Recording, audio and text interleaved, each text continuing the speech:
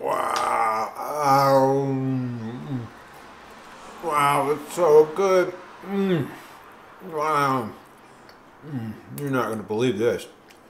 You got to hang around and watch how to make these keto cookies. Wow. These white chocolate keto cookies are unbelievable. You gotta stick around and watch this. Wow, have I got an awesome recipe for you. So white chocolate cookies are one of my favorites. So we're gonna make a white chocolate peppermint cookie today and give it like a Christmas spin because it's the holiday season and that's what we do. We're gonna make it low carb keto style. So hang out, check it out, and see what we're gonna do. I think you're going to be surprised. We're going to have some really interesting ingredients into it that are really going to help bring the carbs down. And yeah, so let's adjust the camera and let's get started. All right, I'm going to start off. This is 16 tablespoons of butter. It's softened, room temperature. I'm going to throw it in a bowl.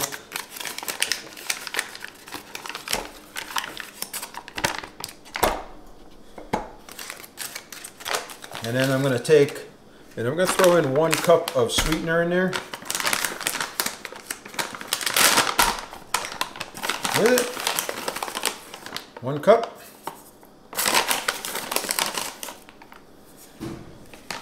There we go. So this is the Montana erythritol monk fruit combination. So I'm going to take that. I'm going to put my mixer in here and get it going. And we are going to mix this up. So we'll come back in the next segment. I'll show you what it looks like once it's all mixed up as soon as I get my mixer going here. All right. All right, so my butter's all whipped together. I'm going to add in 3 eggs into this as well. I may add a 4th one in depending on how it comes out.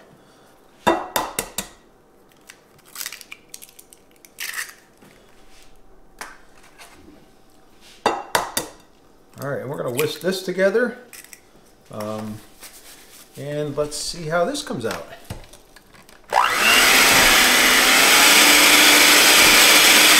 All right, that came out pretty good. So I'm going to push that aside. I'm going to take this. This is 3 1/4 cups of almond flour.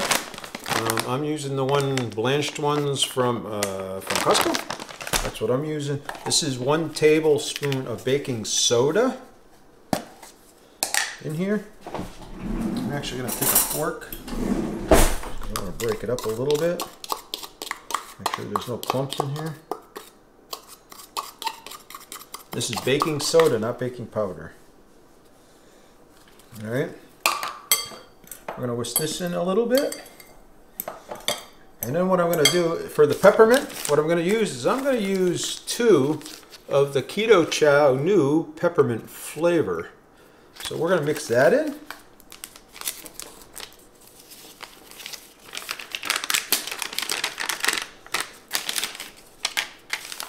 One. Wow, does it smell pepperminty? Ah. It smells like a candy cane in here. Gotta love it.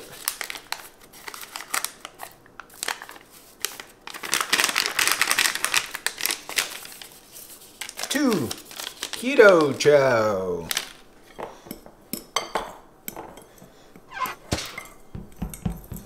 All right, we're gonna mix this in good with this. Make sure we get all the clumps broken up. Good.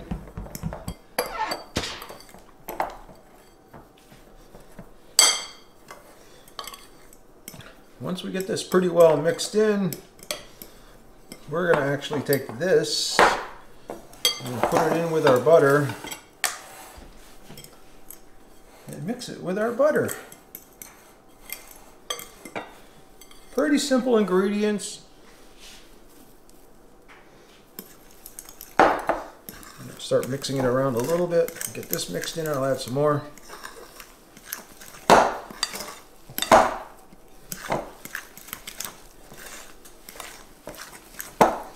Now I got my oven preheated to 350.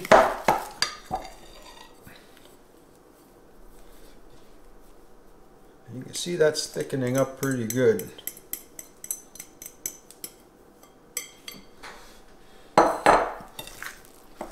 It's beginning to look a lot like cookie dough.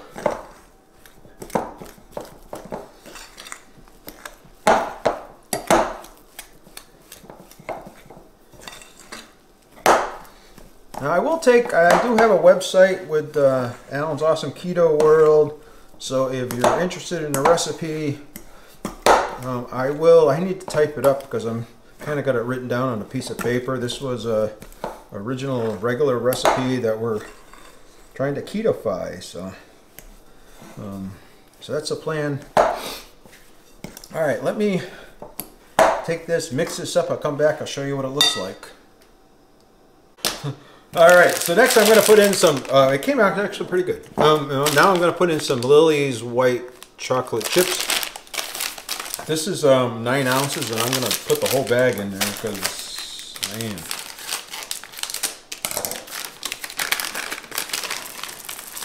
I actually like the Choc Zero ones a lot better, but I don't have any. I didn't order any, and I should have maybe. I don't know.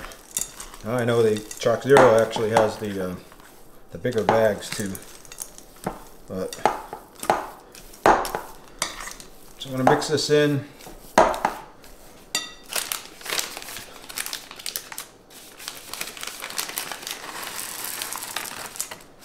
There's the whole bag. Whoop. There's a chip that came out. Where'd it go?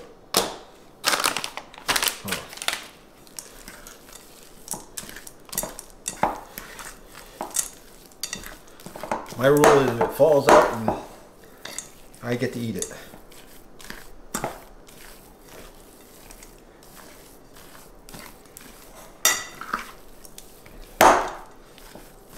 All right, so after we get this all mixed up, I'm gonna put it on the cookie sheet and get it in the oven. We're gonna bake it at 350 for about 10 minutes. I will tell you that my oven cooks a little slower than most, so I would probably say that it's going to be more like 15 minutes. I don't know why that is. I know when I make my other white chocolate macadamia nut cookies, it takes a little longer than what the recipe calls for.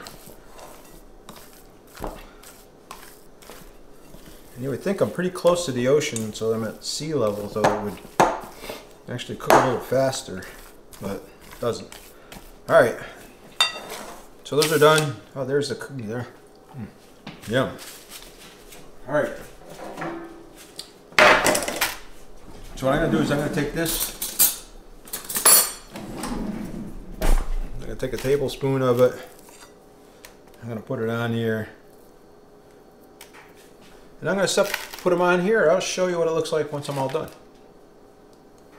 All right, that's what they look like. I got 2 pans of these cookies, and I didn't count how many they made. 1, 2, 3, 4, 5, 20 on this one, and there's 1, 2, 3, 4, 5, 20 on that one. So actually, I made 39, I think, or something like that. But that's what they make. I'm going to throw these in the oven. We're going to let them cook for about 10 minutes, probably 10 to 15 minutes at 350, and we'll come back and check them when they're done. Wow, look at that mound of cookies. That's a lot of cookies. Woohoo! Go Keto Chow. All right, now for the taste test. They didn't flatten out like I thought they would, so they stayed up pretty good. I'm pretty impressed. They're still a little warm, so they will stiffen up. There's what they look like inside.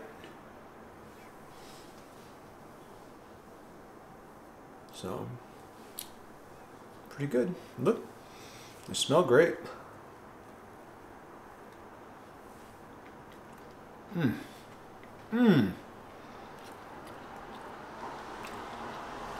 Wow. Those are really, really good. Nice and soft.